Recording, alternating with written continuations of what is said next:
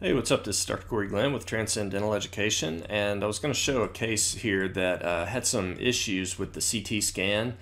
So obviously our lab does a lot of guided surgery cases for customers, and one of the things we see pretty frequently is CT scans that end up needing to be redone due to various issues in the scan. And this happened to be one of them, so I thought I'd use it as a learning opportunity.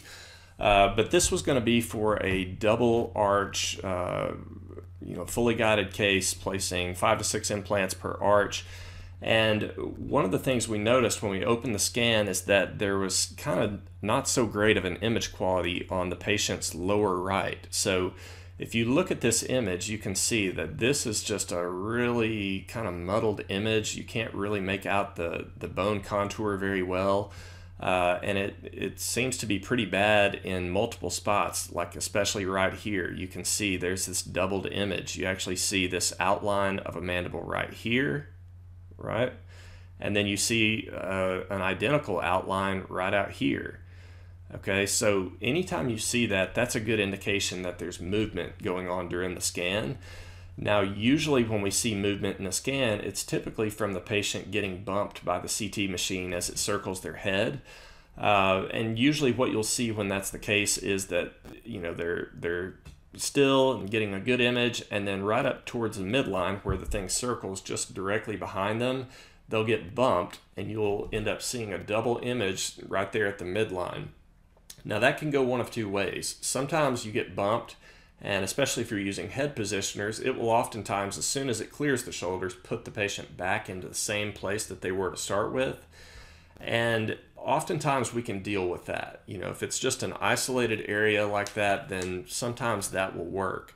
However, what we noticed on this one is that it basically, the patient moved and then never got back into the right position.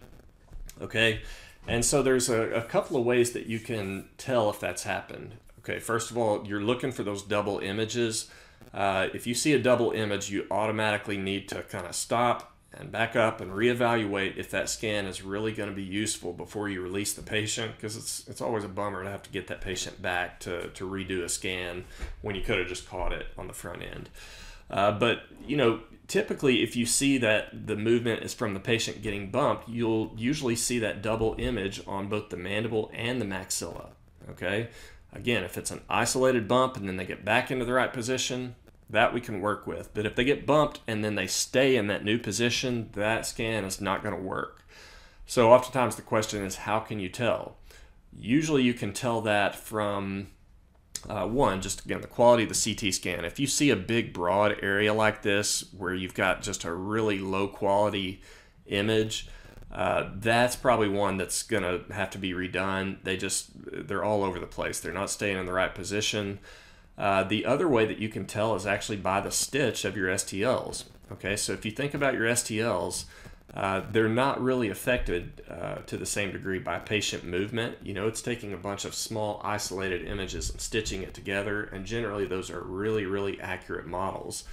And so we would expect STL models from any of the more modern intraoral scanners, or certainly from a desktop scanner, to be super accurate. And so if you go to stitch those STLs into the CT and you can't get a good alignment, no matter how you try, the software can't do it automatically, you try it manually, you still can't, maybe you even used a scan appliance and you just can't get things to align like you would see right here. Okay, you see how this STL is significantly off from where the bone is. Again, that STL I know is accurate, and I can go to the patient's opposite side and you can see this is a great alignment. Everything is tracking perfectly on the patient's left side. And then you get over to just past the midline, and about right here, you start to see that the quality is deteriorating. I no longer have a distinct outline to the mandible. It's just a big muddied mess right here. There's not really any distinct cortical plates or anything. And it just continues to be that bad as we go further across the arch. And that STL is just not aligning. Again, we're significantly off here. And we tried to stitch this a dozen times. It doesn't get any better any time when you stitch this. And so what that tells me is that Patient was perfectly still through the scan up to about right here. Then they got bumped and either got moved and stayed in that move position, or they just continued to move. Now, what's unique about this one that I've not really seen before is usually when you see that movement, it's going to be the same across both arches. But here, it kind of threw me for a loop because I was looking at the maxilla, and this one's got a great stitch, right? This looks pretty well aligned all the way around the arch. You can see the tissue boundaries are the same, but I get down to the mandible and it's not the same case. You know, it's a really rough rendering. So what that tells me is that it wasn't the patient's entire head moving, it was just their mandible. So maybe they swallowed during the scan, maybe they just quit biting down. Who knows? Patients do funny stuff sometimes. But it's pretty evident to me, though, that this patient had their overall head still, and they just moved the mandible during that. Now, part of why I can tell that is because if I look here in the same cross section, we've got no double image on the maxilla, a great stitch, okay? And then down here on the mandible, look at the double image, right? You can see there's this outline, and then this double image has the same outline, but it's a good 4 or 5 millimeters off, okay? You can see that elsewhere.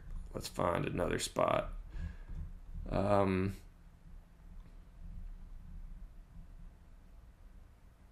Okay, this is actually probably the worst spot. So this is probably while it was actively moving. You know, I can see an outline here. I can see the same outline here. So my guess is that this outline out here is when the patient's mandible was in the correct position and staying still. And then they opened, which caused the mandible to drop back, giving this double image right here. So why is that an issue? Well, not only because I can't see what's going on. I don't know where the actual bone contour is on this jaw, which is going to obviously cause problems with planting implants with any degree of certainty. But secondly, if you're doing this as a guided surgery, you've got to have a perfectly clean CT rendering, because especially on a full arch case that's going to be a bone level guide, it's fully dependent on the accuracy of that CT scan, because we're going to use the cone beam rendering to do bone segmentation, and then guides get made on that bone. So essentially what you would have if you tried to segment this is a stretched, elongated mandible that's not really true to what their true anatomy is, which means any guide that you make on it is not going to fit properly. And, you know, even if a doctor asked us to just ignore this and proceed, we wouldn't do it on this case, because we know for a fact that, one, we can't with any degree of certainty plan the implants in the bone, and two, that no matter what kind of guide we make them, it's not going to fit. It's just simply not going to be accurate, and there's no point in us wasting our time or the doctor's time and money in doing that. Really, the best solution here is just to get the patient back and do a rescan. Now, with that said, the best option is to try and avoid this in the first place. So there's a few things that you can do to help avoid these problems of movement during the scan. First of all, really simply, just stress to the patient how important it is that they be still as a statue throughout the entire scan. It's easy to kind of get in a hurry, and it's routine. You know, we take these scans all day, every day, and we just forget the details of that. But make sure your staff tells them, listen, it's very important that you stay super still throughout this entire scan. Secondly, make sure that you have the patient standing up really good and straight. Okay, so head up and elongated, shoulders down. One of the things that can help with getting the shoulders down so they don't get bumped by the machine is, you know, you've got the handles you hold on to during the CT. If you'll actually have them cross their arms and grab the opposite side, that pulls their shoulders downward, which is going to make them less likely to get hit during that scan. A few other things, try to use head positioners. So most of the CTs now come with a head positioner. That will be something that kind of clamps down, usually on the temple area or the forehead, and just helps to stabilize the patient. If your machine does not have one of those, try to come up with one. Rig up a strap or do something, because that really is going to help a lot. And then again, in this case, since the patient didn't move their overall head, they just moved the mandible, I think it probably could have been avoided by just stressing to that patient, don't move a muscle during this. Since this is going to be a redo on this scan, what I would suggest to the doctor is to go ahead and have that patient bite completely down into occlusion. And as opposed to using the bite fork to bite your front teeth on, because it's easy to slide around and get out of position with that, have them close all the way into occlusion and instead use a chin rest, because that chin rest is going to keep that mandible from wanting to open. The head stabilizers will come in, and they've only got to make it through 20 seconds of the scan. So anybody ought to be able to hold still unless they've got a medical issue like Parkinson's or something. But anyway, that's kind of what I learned from this case. But make sure when you take these CT images, any of us who have one of these have been in this position where you're in a hurry, you've got a dozen rooms filled, you're running and gunning, and you might just say, hey, just release the patient, I'll look at the scan a little later. Avoid doing that, especially if it's for a guided surgery case, right? Because this would be really easy to catch while the patient is still there, and if you see it, you need to redo it, and again, stress to the patient all those things. If you don't evaluate that scan before the patient leaves, though, now you're kind of stuck. You don't really have another option other than to just get the patient back and redo it. So really review your images before you let a patient go, so that you can avoid having the headache of having to do that. So anyways, hope you found that helpful, and we'll talk to you later.